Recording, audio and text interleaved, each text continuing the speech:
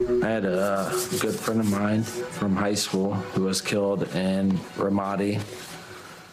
I watched his mom cry on the front lawn for 2.5 days, and I joined the Marine Corps to try to prevent moms from laying in the front yard. I was in the Marine Corps for 10 years, went to Afghanistan, supported Iraq, and was medically retired. Now I'm a visual artist. It's hard to cope and do normal human being stuff if you're wearing your trauma on your sleeve. When I first got back home from Afghanistan, my dad was like, hey, if you ever want to talk, we're here for you. But it never made sense to be like, hey, Dad, I watched people burn to death. Also, can you pass the mashed potatoes? Or like, how do I start this conversation? That was a clip from the new HBO documentary, We Are Not Done Yet, which follows the stories of 10 American veterans using art, poetry, and performance to grapple with traumatic experiences. Joining us now, one of the producers and driving forces behind the film, actor and activist Jeffrey Wright. Thank you so much for being on the show this morning. Thanks so much for having me. So this looks incredibly compelling, beautiful, and important. Tell us about the 10 vets that ended up in this film. Well, it's a group of 10 vets, men and women, who talk about their experiences in the military, and they use poetry as a means of confronting trauma, processing it, and ideally healing themselves and also one another through this community. They talk about trauma related to combat, but also sexual assault, so we cover a spectrum of experiences. One of them had the idea that they would put on a staged reading of a collective poem that they had written as part of this arts therapy workshop. And I was invited to come down and direct them through this process, and so that was my introduction to them. It culminated in a performance in D.C. at the Landsberg Theater, January 18th, 2017, one of the most powerful nights of theater I've ever had, and the documentary is born out of that process.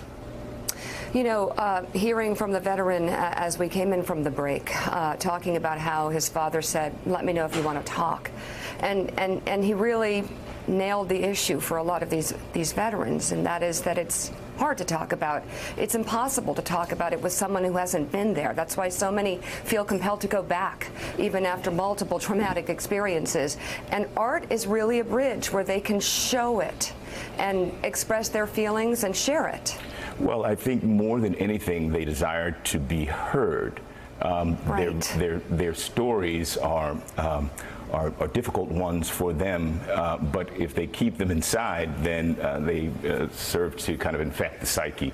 So what I heard from them as a collective is that their voices are not heard. And I think, unfortunately, the narrative that we hear too often around Veterans Day, for example, is, yes, one of celebration of the vets, but I think there are profound needs that are not being met. And the only way that we're going to understand what those needs are, understand them better, is to hear from them themselves rather than hear from the politicians or from the ads that we see during the football games all weekend. We need to hear these voices, because if you look at the statistics, we heard a lot during the campaign about 20 vets per day dying of suicide. That hasn't changed. If you aggregate those numbers over the past several years, we've lost more vets from suicide than we did from combat in Iraq and Afghanistan. It's a massive, massive problem that if we don't acknowledge, we will not solve. And the first way to acknowledge it is to settle down, be quiet, listen to their voices. So you have an opportunity to do that through this documentary. So I'm really proud that we're able to share it now. Jeffrey, I know that you are familiar with the phrase, the greatest generation, made famous by Tom Brokaw's book. But for years, through World War II, through Vietnam, we have had a silent generation of veterans who haven't spoken to their experiences because the door seems always to have been closed. But now, thanks to you and efforts like this and other efforts, that door is being opened a bit and there's light coming in. One of the things I think, and perhaps you can bear this out, in speaking to veterans, the thank you for your service, while a nice gesture, is kind of an empty gesture. Instead of saying, we want to hear about your service and hear about your life today. What do you need? What can we do? Well, I think you're absolutely right. I think we certainly want to honor these folks. One of the mistakes that we made after Vietnam, that we didn't make after World War II, and that I hope we don't make now, is conflating the politics of war with the folks who take up the call. So we absolutely need to honor these folks. They have sacrificed a lot, and they have most of them served honorably and are committed to that service. But at the same time, again, there are needs that aren't being met by the DOD, by the VA. There's a gap in services that many of these individuals are trying to take up with their own hands. I've spoken to vets, one of whom described his telephone line as being a one-man crisis center.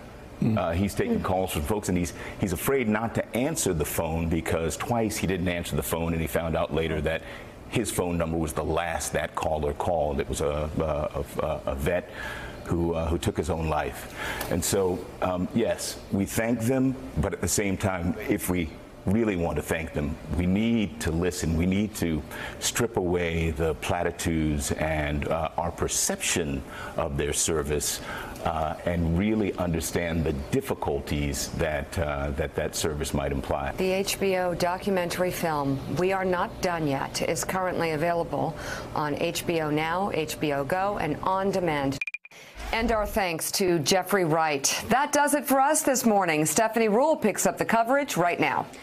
Thanks for checking out MSNBC on YouTube, and make sure you subscribe to stay up to date on the day's biggest stories. And you can click on any of the videos around us to watch more from Morning Joe and MSNBC. Thanks so much for watching.